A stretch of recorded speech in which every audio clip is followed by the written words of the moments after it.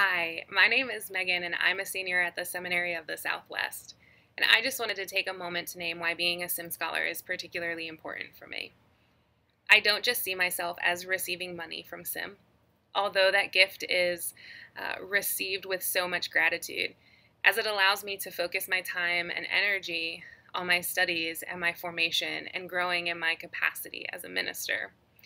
It also gives me space to focus on my personal passion, the intersection of psychology and spirituality, which has led me down the road of finding my own ministry of reconciliation and healing. Instead of taking all of this time to focus on how I'm going to buy my groceries, how I'm going to fix my car, and how I'm going to pay my bills. My scholarship through SIM is not a one-way deal.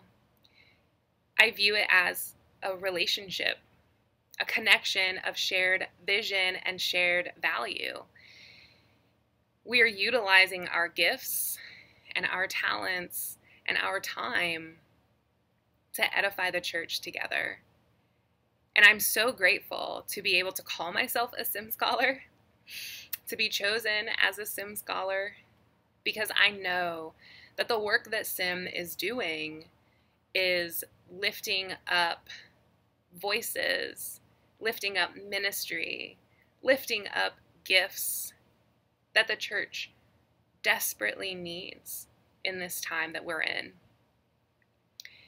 And I'm most certainly and excitedly looking forward to continuing in this relationship with Sim long after I've graduated and am ordained and have gone off into my official and formal ministry, knowing that I have the connection and the relationship and the support from Sim behind me.